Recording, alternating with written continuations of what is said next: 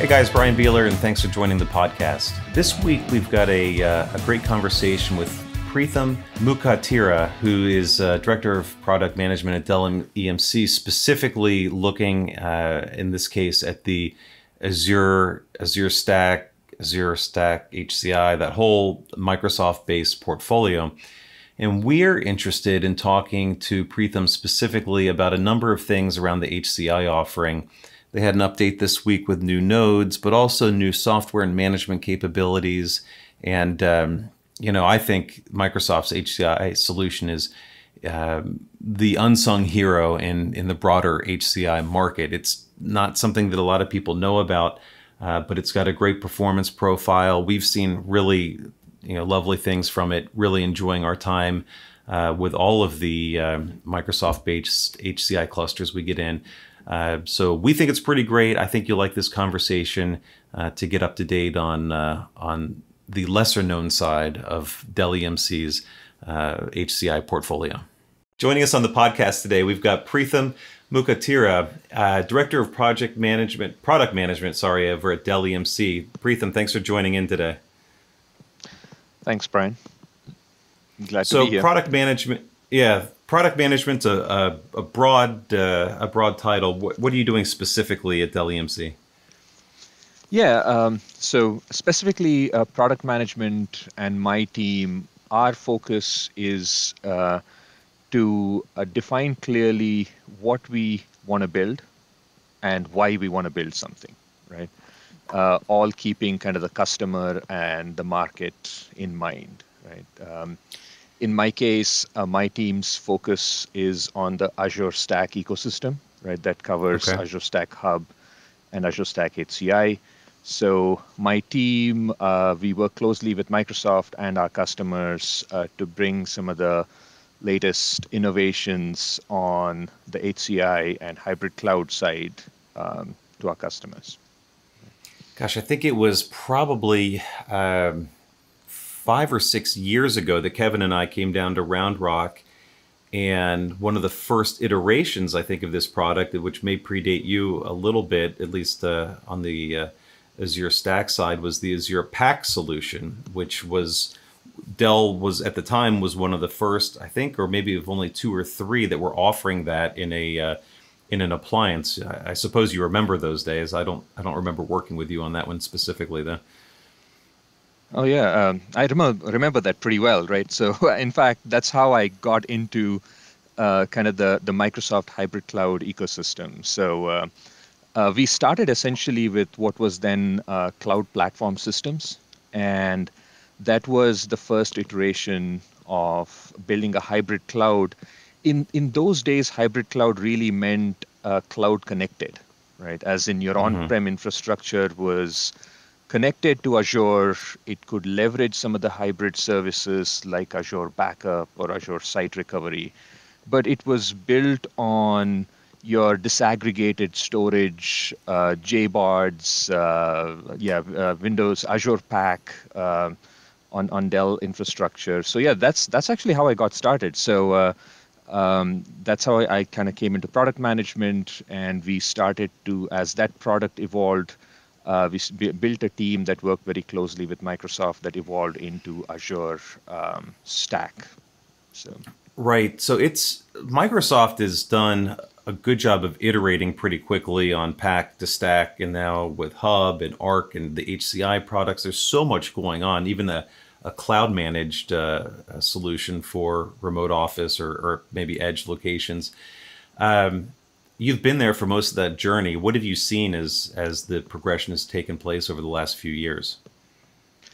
Yeah, it's a very interesting and dynamic space, right? So while we started with cloud platform systems in Azure Pack, the promise of hybrid cloud was really that cloud connected. But we spent a lot of time with our customers globally, right? Understanding their feedback, their requirements, what hybrid really meant to our customers, right? And you would get a really broad spectrum, but you could kind of essentially bucketize them into 2 groups, right?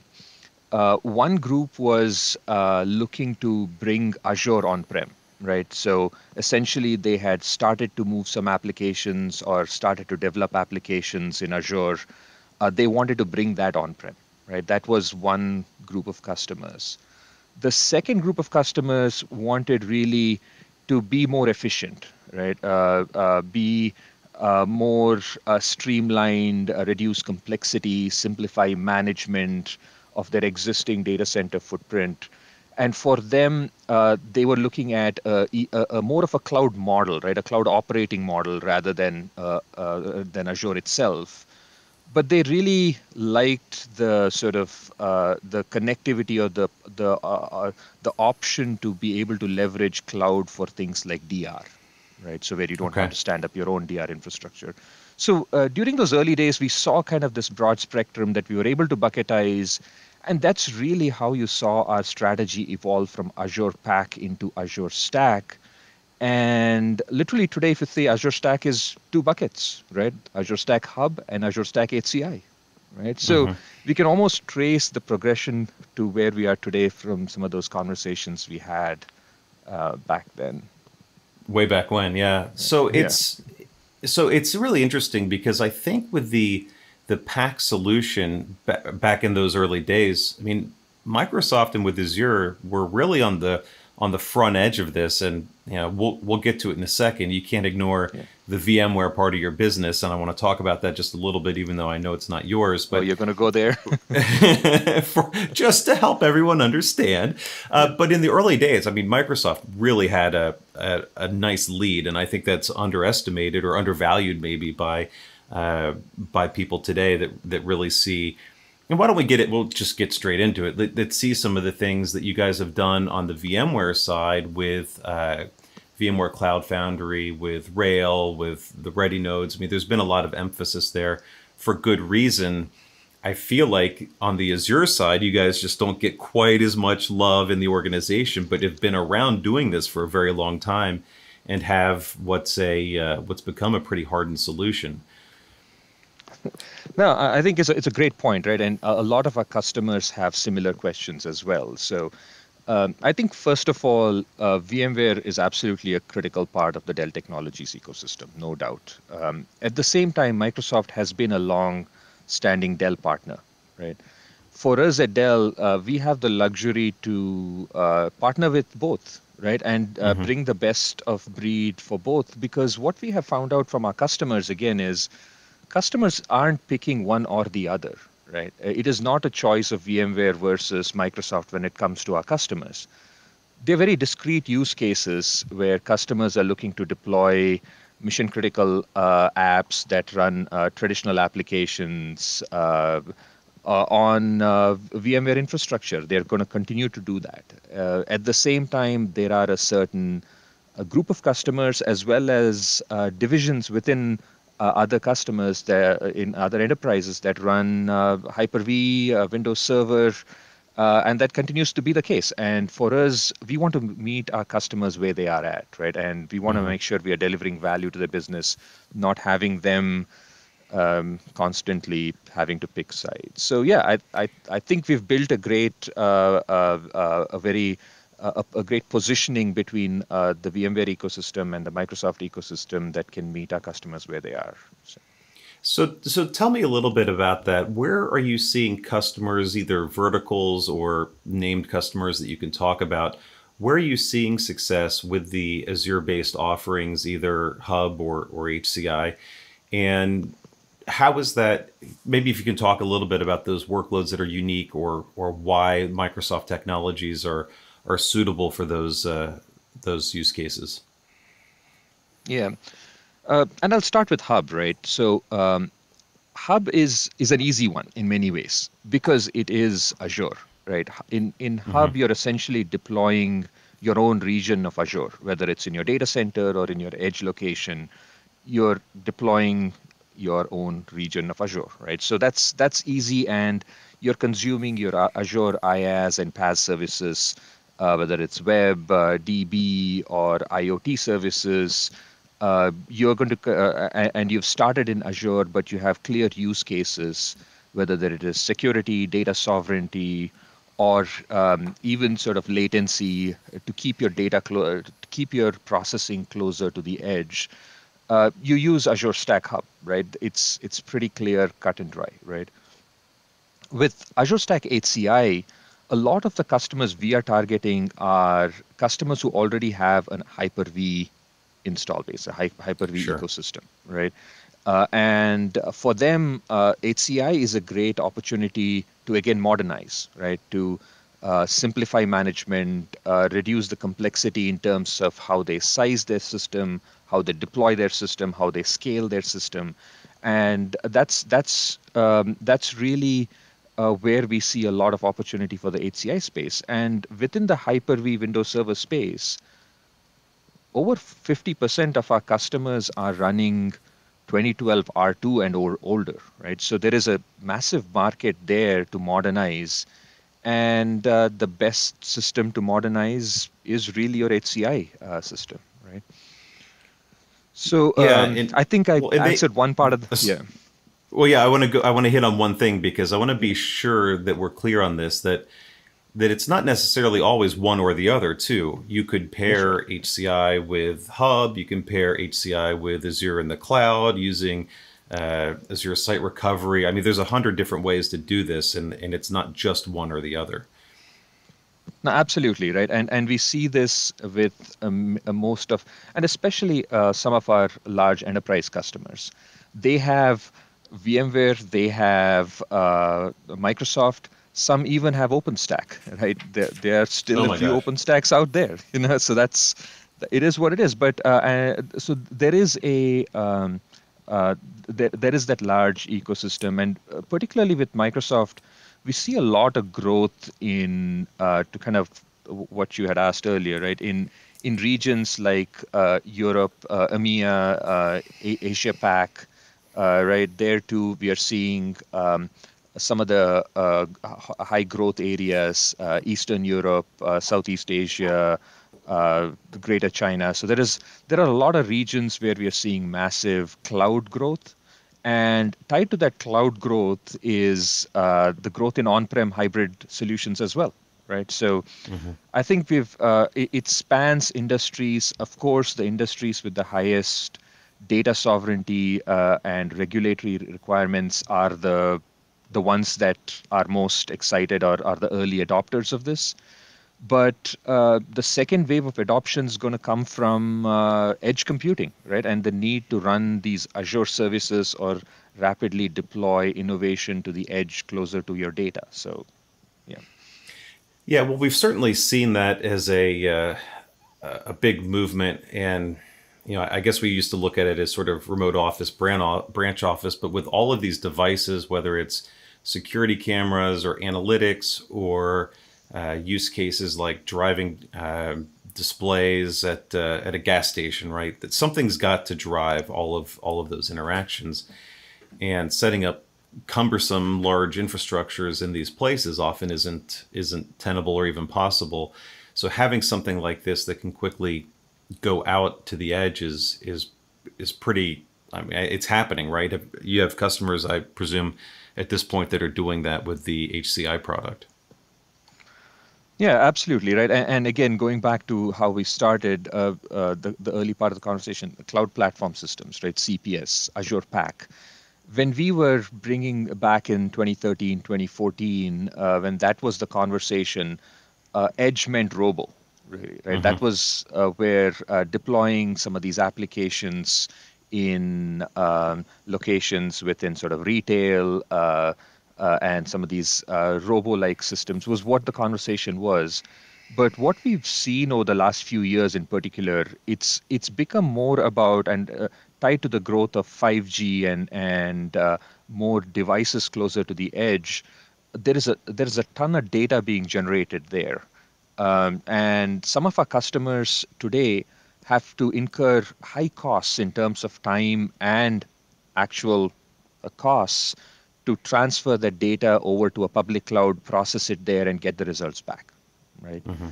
So for a lot of them, it makes a lot more sense to deploy that inference or application or closer to the data and be able to process it in real time. So it's starting to become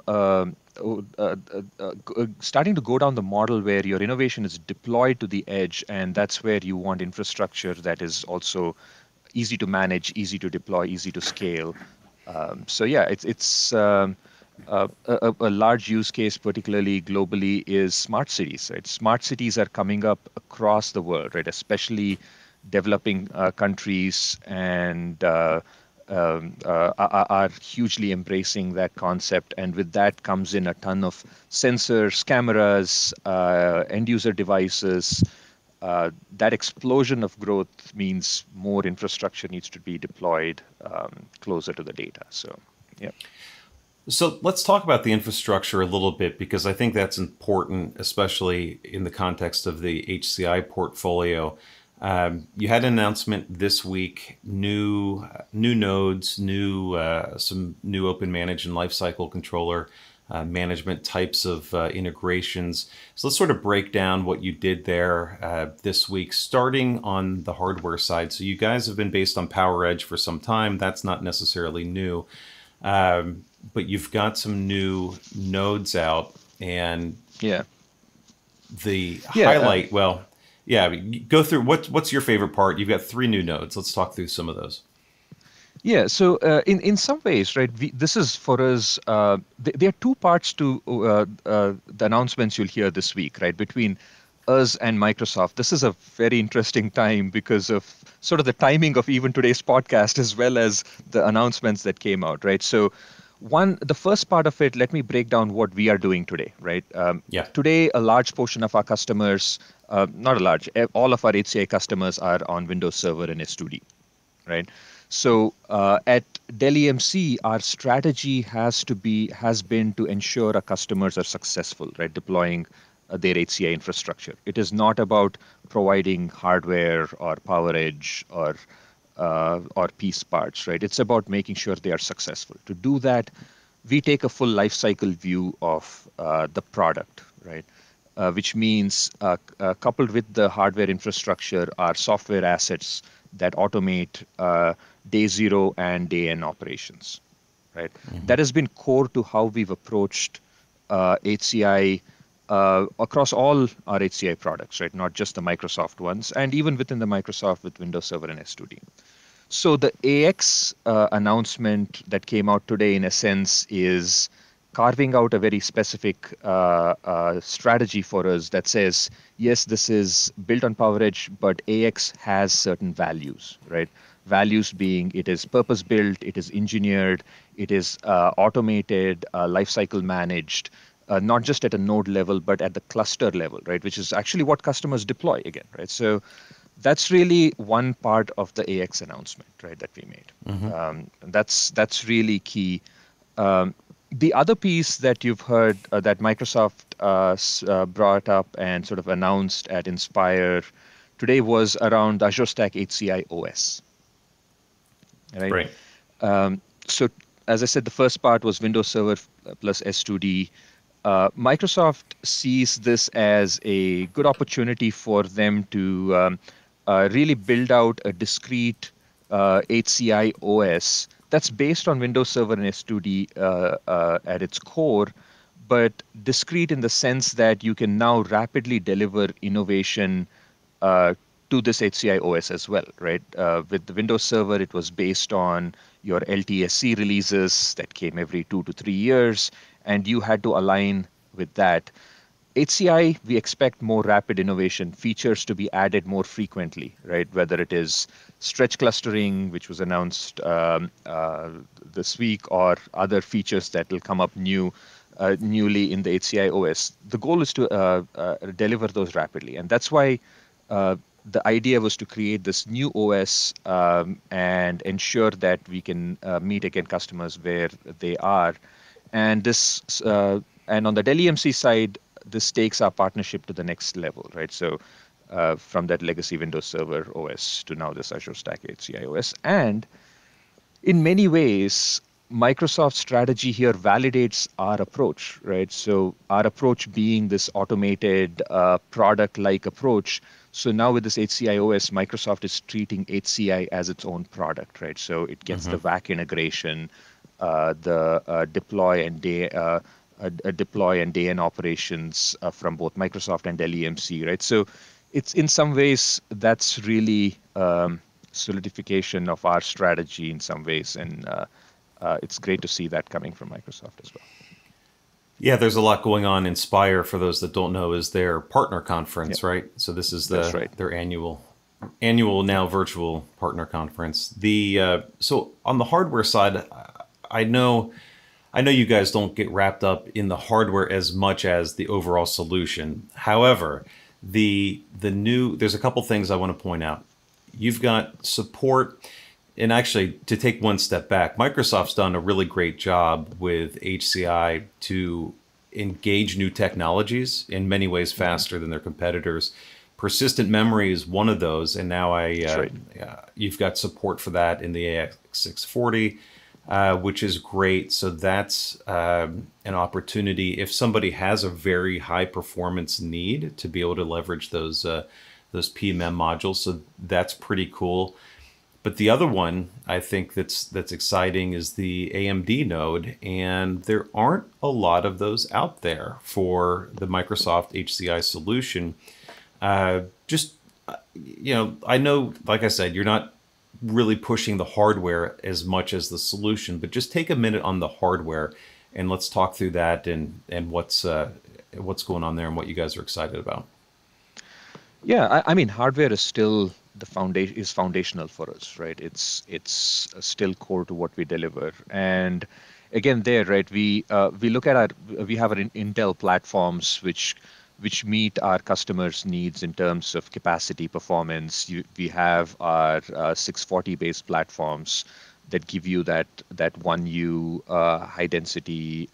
That's also good for some of your robo-like locations. And then we have our 740, which is one of our most versatile platforms, right?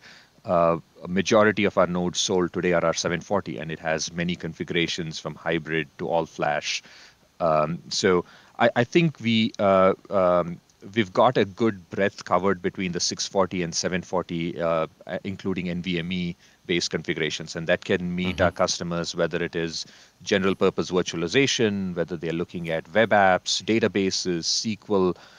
So we've got a good breadth there, right? But AMD is also exciting because now we can bring this high core count, right? The innovation that AMD is bringing to their processors to now HCI, and really cover that breadth when it comes to what our customers want, right? So we're starting with the 6515 AMD 1U box today, right? That's and then we'll talk about roadmap discussions to bring some of the 2U boxes as well soon. So we believe there is, and with some of the densities you get out of the AMD platform, and even the innovations that can drive to the storage side as well, I think we're really well covered between Intel and AMD to kind of give our customers the breadth there of choice. Yeah, it's interesting because I think the other thing too that maybe not as well known is that Azure Stack HCI is perfectly capable of running in a 2-node cluster, which is not always the case with HCI, that some need multiple, at least 3, but some need more nodes than that. So that's an important note. And to that end, as I think you know, we've got that cluster in right now with the AX640s that was actually supposed to be at Inspire.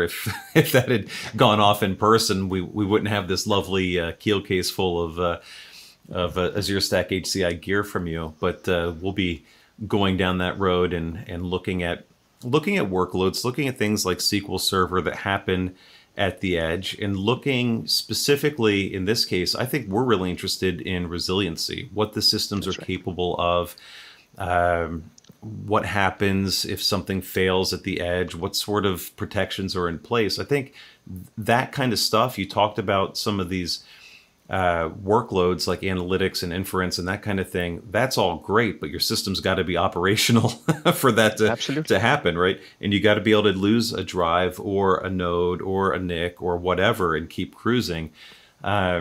So that's what we're interested in. And I know you hit on it when you were talking before about the integrations with Windows Admin Center, WAC as the cool kids call it. But you've got some new integrations or enhanced integrations with Open Manage there. Talk about manageability and what's important there, because you did touch on the cluster management, but I just want to dive a little deeper there. Yeah. Talk about Lifecycle Controller Manager, talk about iDRAC access for out of band, whatever you want. It's open to you. Yeah, and so we often focus about getting a system up and running and some of the automation needed there, right? That's kind of some of the first things we do, because that's the first experience customers get. But what matters the most to them is what it takes to operationalize a system, right, and manage a system. And this is where sort of since we've been working kind of more on the cloud side, the cloud operational model is very important to us, right? It's just like when you go to Azure, you get a system that is fully operational. You don't worry about the patches or updates to it. It just works, right? And the latest gets applied.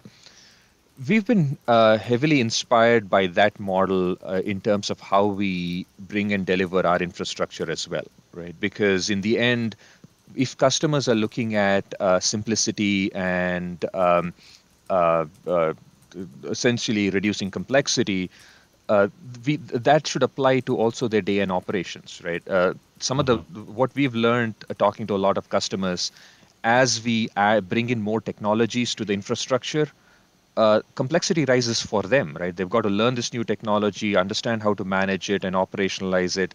And we don't want our customers to focus there, right? We want our customers to focus on the outcomes, what applications they want to deploy that, how are they going to manage their applications, how are they going to manage and onboard their tenants, right? In the end, we want them to look at themselves as a service provider, right? Or a cloud provider to their internal organizations. So that's really kind of the premise to how we've approached this. And in order to deliver that, patching and updating is one of the biggest pain points a lot of our customers find, especially patching and updating of a complex system, right? That includes compute, storage, networking.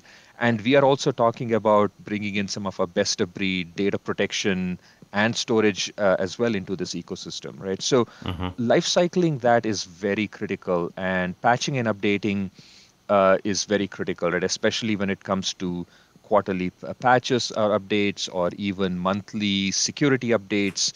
Our customers need to be very nimble there. And that's where we invest heavily into automation. And in this case, we want it to be an integrated experience into WAC, right? So with Microsoft's ability to update the OS, we come in, integrate with Microsoft in a cluster-aware manner, as in we drain nodes, ensure your workloads continue to run, there is no disruption to your workloads, and we update the node with one reboot, right? We don't want different tools coming in and updating the same node and causing a longer downtime, right? We want just enough downtime and make sure our node is updated and brought back rehydrated into the cluster, right? So that's really a huge focus area for us going into some of the sort of day-end innovations that we're bringing to the table. So when you think about what you guys have done with Rail, basically putting that management layer on top of a bunch of ready nodes and taking all that operational benefit and rolling it into a similar concept, how do you see this becoming an appliance? Like, you're starting to get there, maybe you're closer than I think, but do you feel like this is almost an appliance like Rail? I mean, what are the similarities or differences there in terms of depth of integration? Yeah, I think in terms of how we are approaching it, we want to be consistent across our approach for HCI, right? Rail has taken an appliance model, which we believe is the right model for a lot of our customers who want to reduce complexity, right? So that is why you'll see a lot of things in common. For us, the move towards an AX brand is highlighting our intentions, right? It clearly states our intention is to be that appliance to offer you this fully automated experience. And again, PNU is one aspect. The other is things like call home, right? The ability to detect a failure and report back to our support engineers even before a customer is aware of it, right? Or a customer knows it. So our support can be ready to resolve that. So those are things we want to bring in, and that's kind of bringing that full gamut of day-end operations. And yeah, if you start to compare, you'll see a lot in common across the board, across our portfolio, because we have a consistent set of sort of brand values, right, when we bring an appliance to market. Okay, well, that makes sense. And just the cluster management stuff, I think, is a big differentiator, because I'm not sure that others that offer Azure Stack HCI have made that necessarily investment required to handle both the OS and the Microsoft applications, in addition to the drives, the NICs, the system itself, the BIOS, all those things that may need to be updated. And that makes a big difference. That's really the difference too, in some cases, of having to have somebody on site to manage that, and the ability to kick that off remotely, or using some other methodology for rolling those updates out. Yeah, that's pretty fun. Yeah, and in the current environment that we are in, right, there is more automation, more remote management, only helps our customers, right? Because in these times, we don't want our customers to worry about managing infrastructure, having to go in and figure out where the problem lies, give them different tooling, one for your hardware to connect to your out-of-band controller and troubleshoot what's going on there, and then go to another subsystem for something else. Right.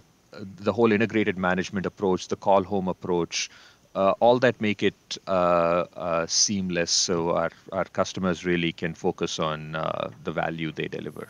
Right. So we talked a little bit about 2-node. I think that's a popular, or will be an increasingly popular buying modality for the edge, and that's great. But I don't want to minimize the scale that Stack HCI can accomplish. I think it's something like 16 nodes and 3 petabytes or something in one cluster. I mean, if that's right, that's pretty good amount of storage and compute in 16 nodes. Okay, so you can do that, and then I know you can do set up several clusters and have thousands conceivably of nodes. So there's a lot of room to grow with these things. Absolutely, right. And again, we are continuously working closely with Microsoft to see how we can even expand that further, right? On the you'll start to see on the Azure Stack Hub side talk about multi-scale unit, right? Which is essentially taking your single 16 node and the ability to expand that beyond 16, right? And it's really a capacity expansion. So a lot of the underlying technology is still HCI, based on some of the HCI Windows Server technologies. So absolutely, I think this HCI will also see the benefits of that. And again, this is why we need a vehicle through which we can innovate and deliver capabilities faster, not wait for the LTSC Windows Server cycle to push updates. But yeah, 16 nodes today, with the amount of density we have in terms of cores, in terms of memory, in terms of storage, is really high. So we can meet majority of our customers' demands through that flexibility that we offer today. Yeah, and I suppose if you need more, you can connect to the cloud, right? Get more capacity. Right. And so we've spent some time with Azure Site Recovery, and that's pretty cool. What are you seeing in the field, though, with your HCI customers? Are you seeing much cloud engagement? Is it mostly on-prem? If they're engaging with the cloud, what are they doing? I'm just sort of curious to understand what you're seeing in practical terms. Yeah, I would say during the early days of hybrid, right, one of the most interesting and value-added capabilities was Azure Site Recovery, right, from a hybrid in the context of hybrid, because you literally, I mean, you could, you had this DR capability without standing up a DR infrastructure, right? Hmm. And it's not just having that capability. You could even have dry runs, right? You could test your DR capability with Azure as well, without having that infrastructure or paying for that infrastructure, right? So you would only pay for it in the event of a disaster, right? So Hmm. that is, I think, by far the biggest, the most important hybrid use case a lot of our customers find. But now with the HCI OS, I think the idea of bringing more sort of features onto this, I think having the ability to monitor your infrastructure and sort of have it Azure connected, so you're managing to a certain degree. You have visibility into your HCI clusters in your Azure portal. I think is a big one, right? Having Hmm. that Azure resource provider, the ability for that to talk to your HCI cluster and show your HCI resources in the Azure portal, I think it's going to help a lot of our customers, right? I think that's been one of the other asks we've heard a lot, especially customers who've got both Azure and Azure Stack HCI. But I think overall customers are excited about bringing more of the Azure services to on-prem as well, right? Once you have connectivity to Azure, you guys have heard of Azure Arc that was announced last year. Yeah. There are more data services that could come on board. We can the sky's the limit now, right? So you have this the ability to bring a broader range of services, not just your traditional IaaS or your traditional general purpose VMs or applications onto this infrastructure. So I think we're just getting started there. I'm really excited to see in the coming months, years, what we do with the hybrid capabilities. Well, how much education are you having to do with your customers on what's available there? Because we really love Microsoft in many ways, but they don't always socialize these things really well.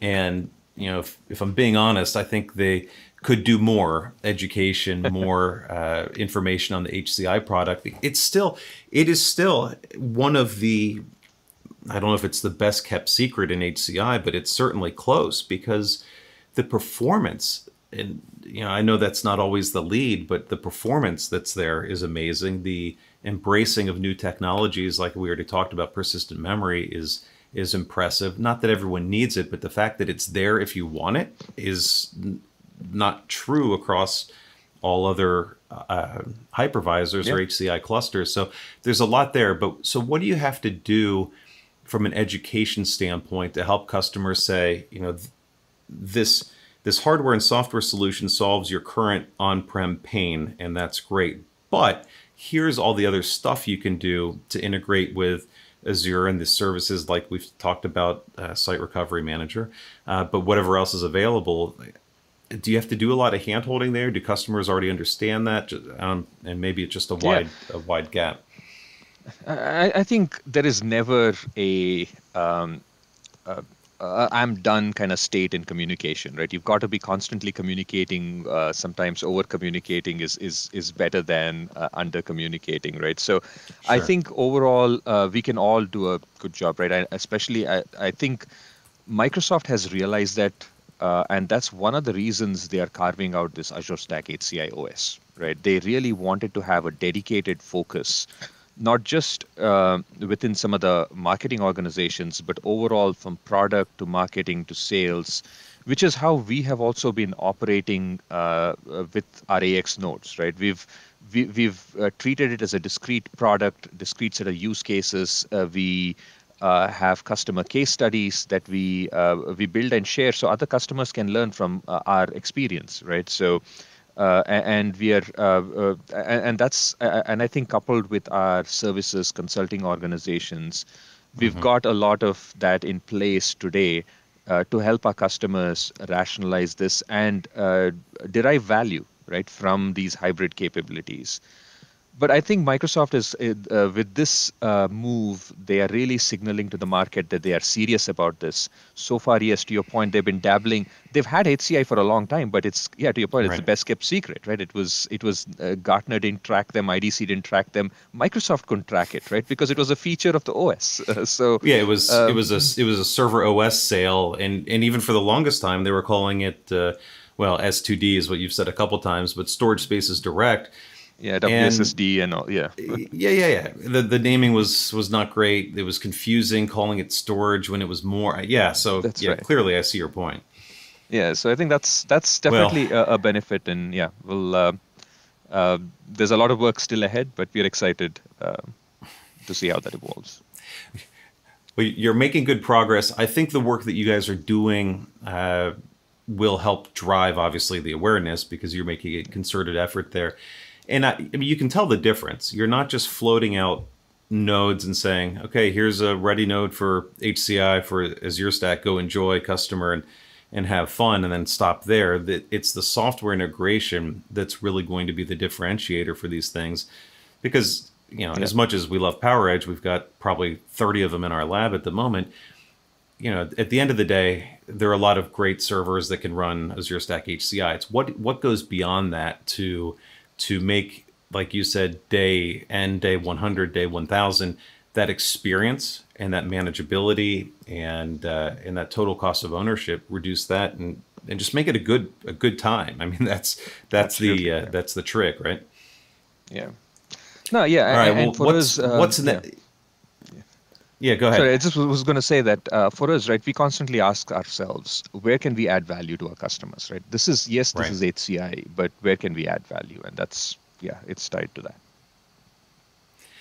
Okay, so you've got new nodes, new software integration, a lot of momentum coming out of Inspire, a lot of excitement around that product. So what's next? Go sell, or do you have other short-term goals on the radar? Well, this is another thing that's often not very clear when an announcement happens at a Microsoft forum. These are not orderable yet. This is ongoing work. This is signaling what's coming up in the near future, right? So, quote unquote. And so, I would say let's stay tuned. Ignite is going to be an important milestone coming up soon after. In the next coming months, we'll make more of our intent and next steps clear there. But we already have a fantastic platform with the AX, Windows Server, S2D. We have approached it as a HCI system already, right? So customers today can deploy HCI with Windows Server and S2D, right? And I think that's a great start as we progress into this new partnership relationship with Microsoft. But yeah, so we've got an exciting second half ahead.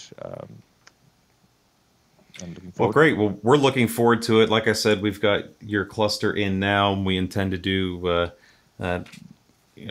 look at some workloads like SQL Server that are commonly occurring out there at the edge, and then we'll get some video of it when we make the system go through pain of failing a node, and looking at things like, what does this cluster management software look like? How does it work when it goes through and does updates? Microsoft's always good for pushing updates, so I don't think we'll have any problem finding reasons to run that to run that update. So I know we're looking forward to it, and happy you guys sent that over. So that's our next steps. But yeah, thanks for joining today, Preetham. This was a great conversation. The less told story of HCI at Dell EMC. Thanks for joining us. Yeah, Brian, great conversation. Thanks for having me. Thanks to Preetham again for joining us on the podcast. Great conversation. Like I said, we're going to be working over this cluster that we've got. If you've got any thoughts or questions, hit us up on our subreddit, reddit.com/r/StorageReview. Happy to have a conversation there, or info@storagereview.com, or Twitter, or Instagram, or anywhere social posts can be made. Thanks for tuning in. We'll be back next week.